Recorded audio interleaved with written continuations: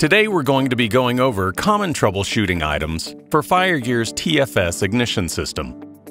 If your fire pit is still not working after following the steps in this video, please reach out to our technical service team at 800-966-8126 or visit www.firegearoutdoors.com.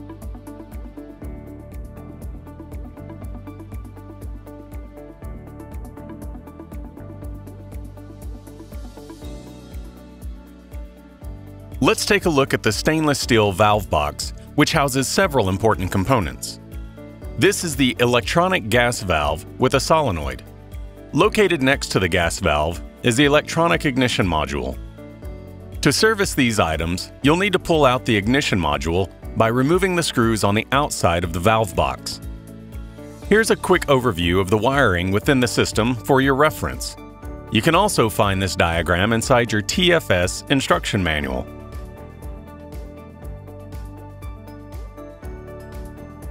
The ignition module can be considered the brain of the TFS system.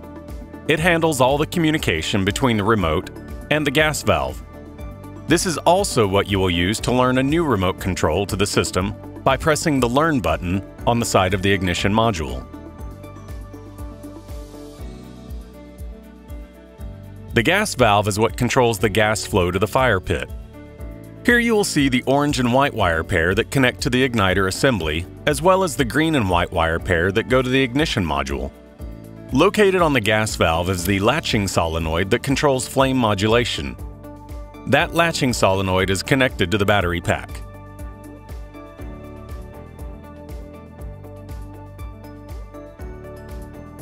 The battery pack sits outside of the stainless steel valve box. You must ensure that the battery box is placed away from the flame. The best location is outside the walls of the fire pit. A plastic junction box is provided for proper installation. It is imperative for you to protect the battery box from the elements, as the fire pit will not function if the battery pack is wet or damaged. 4 AA batteries would have been installed during the initial installation and will need to be changed out a minimum of once per year or more, depending on the frequency of use and windy conditions while in operation. For proper operation, replace batteries as needed and remove during long periods of non-use or off-seasonal non-use. If the batteries are installed incorrectly, the system will not operate. Make sure the positive ends and negative ends are in the correct position in the battery pack. If available, use a multimeter to determine DC voltage of each battery, which should read a minimum of 1.4 volts DC. All 4 batteries should total no less than 5.3 volts for proper operation.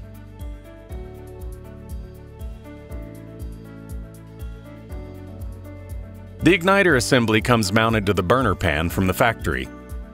The most important thing about the Ignitor assembly to look for when diagnosing an issue is the alignment of the Ignitor probes. Remove the screen cover and ensure that there is a 1/8 inch gap between the 2 Ignitor probes. Another item to look at is the thermocouple. Make sure that the thermocouple is completely free of any media or debris.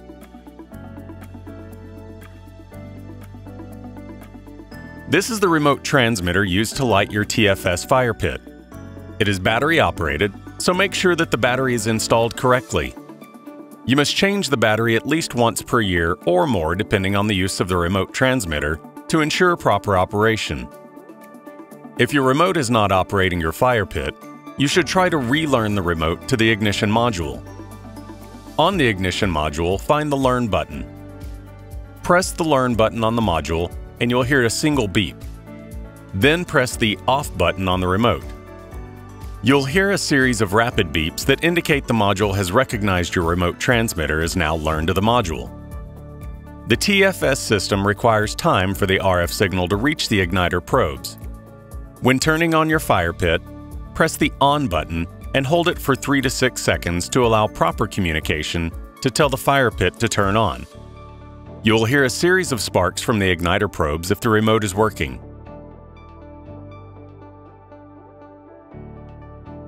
Make sure that the remote transmitter is within the 25-foot operational range of the control module.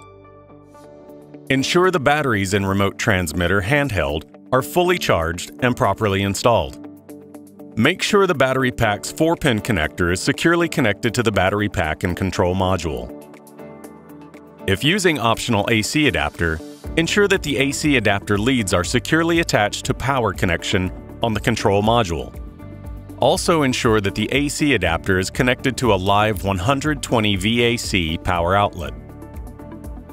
Ensure remote off switch on control module is set to the remote position. Ensure the control module has learned the transmitter's security code. You can find that process in the remote transmitter section of this video.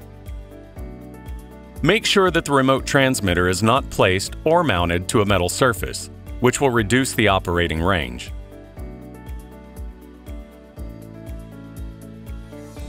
The control module will generate a spark at the igniter electrode if the system is in the on position, but does not sense a flame. Make sure that the flame sensor electrode is clean. Soot buildup will insulate the electrode and will not allow for proper flame sensing.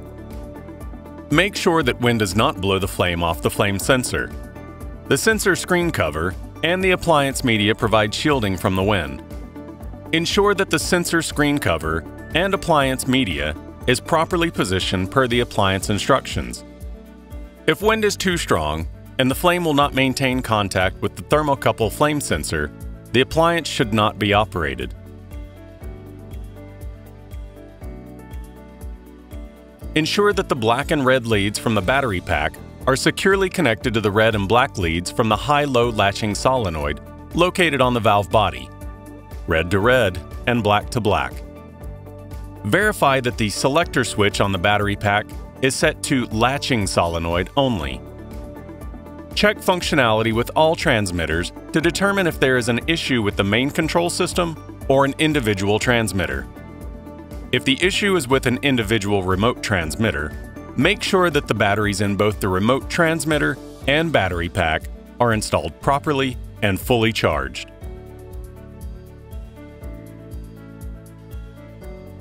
Ensure the base media is at least 1 inch in diameter and top media is no more than 1 inch over top of burner.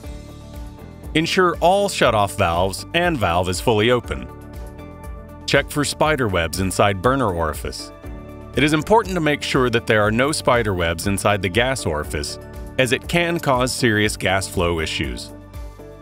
Was the correct gas line size ran to the burner assembly in accordance to the International Gas Line Size Chart? You can find our gas pipe sizing chart on our website or within your installation manual.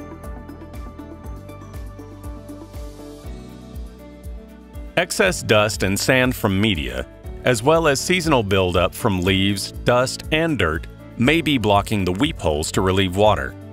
Remove all media and unplug weep holes. Clean or install new media free of dust and dirt. Ensure fire pit enclosure has proper drainage for water and proper ventilation to dry out. We recommend purchasing a cover or lid to keep excessive water out of the fire pit. If this is a new installation, it is possible that water had gotten into the gas line during the gas line installation right before final connection was made to the fire pit and main gas supply source.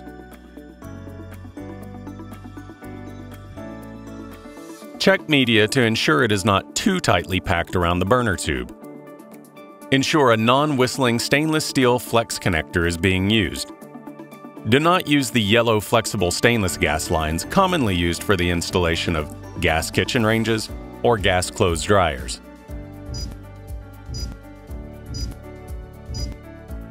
This error is the ignition safety error. It means that the spur burner or a pilot light did not successfully light within 15 seconds. To clear the fault, press Off button on the remote transmitter. Then press and hold the On button for 3 to 6 seconds to attempt reignition. Ensure gas supply is turned on. Ensure that the gas line is purged of air. Air is common in the gas line if the appliance has just been installed, has been disconnected then reconnected to the gas line, or if the appliance has been unused for an extended period. There is a possibility that air can build up in the gas line. Ensure that there is no blockage in the gas line, such as water. Make sure that the flame sensor electrode is clean. Soot buildup will insulate the electrode and will not allow for proper flame sensing. Ensure orange-white leads from the module are plugged into the pilot connection on the valve body. Ensure green-white leads from module are plugged into the main connection on the valve body. Verify lead from Ignitor on electrode assembly is connected to the I terminal on the module. Verify lead from flame sensor on electrode assembly is connected to the S terminal on the module. Verify that the black ground lead from the module is connected to a proper ground on the appliance.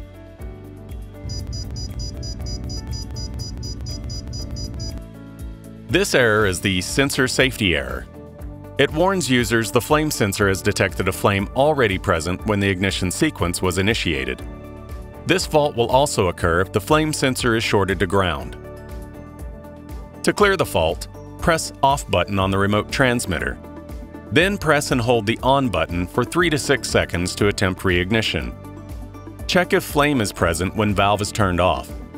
If it is present, you will need to replace the valve. Ensure that the thermocouple flame sensor electrode is not touching the burner or another metal surface. Check to ensure both the ground wire from the thermocouple and the module is connected to the gas valve. If the previous steps do not work, replace the thermocouple Ignitor assembly. If none of those options work, you will need to replace the ignition module. This error is the thermal safety or overheat protection error. It is warning the user that the module's internal temperature has exceeded 170 degrees Fahrenheit. To clear this code, push the Off button on the remote. The internal temperature of the module must cool below 170 degrees Fahrenheit. Once the module has cooled below 170, then you can attempt reignition. Ensure that there is proper ventilation to the control module. Do you have vents on opposite sides of the fire pit enclosure, ensuring 18 inches of cross ventilation? Was the module removed from its location in the valve box and moved to an unapproved location? Is it too close to the burner or on the floor of the fire pit? There's a proper way to place media into a fire pit. Do not dump a large amount of media into the fire pit all at once, as this can result in damage to the product or introducing a large amount of dust and debris into sensitive parts of the unit. Use gloves and place the media around the burner tubes and arms to just cover the burner tubes and arms. You should still be able to see small glimpses of the burner tubes and arms through the media. Ensure that you do not cover the ignition hood or screen cover of the ignition hood when installing your media. Make sure you take the media out and clean the pan, burner, and igniter assembly once per year to ensure proper operation.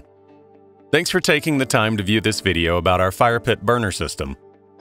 If you should still have any issues with your product, please reach out to our technical service team at 800-966-8126 or visit www.firegearoutdoors.com.